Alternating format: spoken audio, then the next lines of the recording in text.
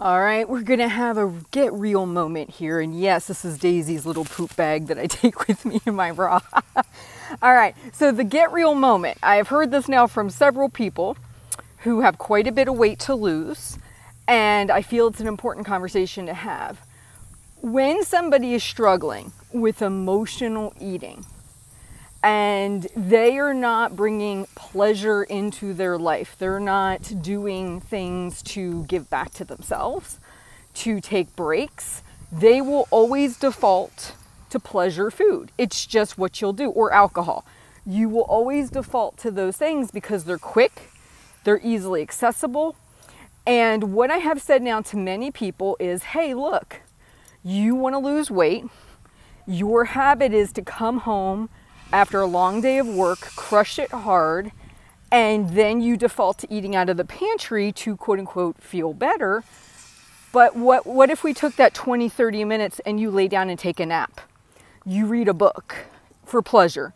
You maybe do your craft or your hobby, or you watch one of your favorite movies or something like that. And the pushback I get is, Heather, that's just not who I am. I'm not someone who can lay down and take a nap. I'm not someone who's gonna do things on purpose for pleasure. I feel the need to just get productive things done and check things off my list. And my response the last 2 weeks is, that behavior has pushed you up to 300 pounds.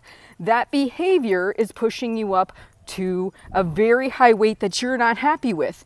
Your behaviors, your habits, not just the food you eat, not just the exercise you do or do not do, but the way that you view yourself, that limiting belief, I'm somebody who can't put a nap in, can't put pleasure in. That's just not who I am. Well, who you are and who you've been is why you got to the weight you are.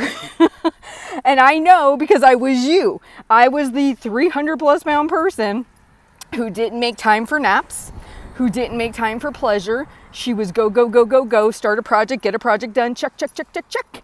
And you know what? She checked herself into getting the highest weight that she possibly could. Now I take it back, it could have been higher. But the point is, you see what I'm saying? I believed that about myself.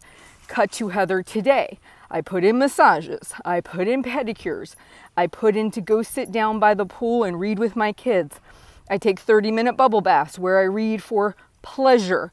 I put breaks in for Heather so Heather doesn't just commit to eating what's in the pantry to feel better, which is what I used to do. I used to give myself no pauses, no breaks, and so I was constantly reaching into the pantry for chocolate, for candy, for whatever, because I deserved it, gosh darn it. Did everyone see how hard I was working? Of course they did, but they aren't going to be the ones that come in and tell me I need to take a break. They aren't going to be the ones that pace me. I have to pace me. And if your excuse for why you won't change this about yourself is this is the way you've always done it, this is who you are, and you're more attached to that identity than you are to getting better, then get used to being the weight you are, or probably gaining more weight, quite honestly. And I don't want to be the bearer of bad news, but that story you're telling yourself is holding you back. If you want to get into a lower weight, if you want to have a better relationship with food, if you want to feel appreciated, cared for, you have to do it. And it starts with changing the story you tell yourself about yourself. What if you change the story to being, I'm an amazing, loving, caring person who expresses love to myself first because I want to feel good so I can give more to others. What if that became your story? Because if you love and care for yourself, you give yourself what you actually need, then you stop using food to cope with the crazy amount of work and stress you're putting on yourself, and you actually take good care of your body. You put a little joy into your life, so then you can take better care of everyone else. But don't martyr yourself, please. I used to martyr myself. Look at how hard I'm working. I work harder than anyone else. Yes, and it also caused me to eat a crud ton of unhealthy food and be a very high unhealthy weight.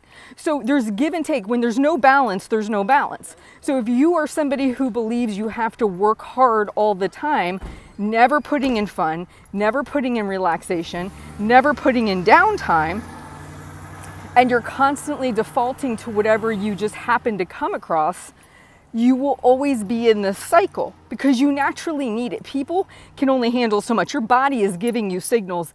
It can't keep up with the workload you're putting on it. Every time you feel yourself mentally starting to check out and look for food, you maybe need a break. You have to listen to that. And that's really, really important. So I just want to encourage you, if you say that often, this is who I am, this is how I do things, start to question that. Like, is that really serving you? Because what I started to realize was, unless I was happy staying where I was, weight-wise, the person Heather used to be has to change. I can't be so married to this identity I've created for myself that I'm willing to sacrifice my health and my weight to that identity that easily could change if you put in the effort. All right, guys, I hope this loving message hits you right in the keister. Please like and subscribe, hit the bell icon, and let me know how I can better serve you. You guys have a great day, and I'll talk to you soon.